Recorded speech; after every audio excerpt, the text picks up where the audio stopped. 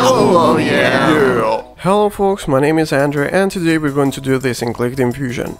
We are going to get randomly an item from a pool and we're not going to get the same item twice.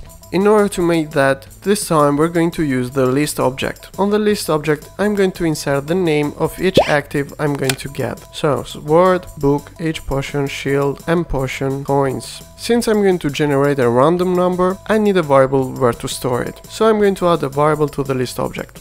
Now let's jump to the event editor. I'm going to add an event, mouse clicks on an object, and here I'm going to choose the chest. Under the list object, I'm going to set the variable to a random range. The minimum is going to be 1, and the maximum is going to be the number of the lines of the list object. Now I'm going to create an object by name. Here I'm going to get the line from the list, and the number of the line is going to be the variable. After that, I'm going to bring the new item behind the chest. And now I'm going to delete a line from the list, and the number of the line is going to be the variable.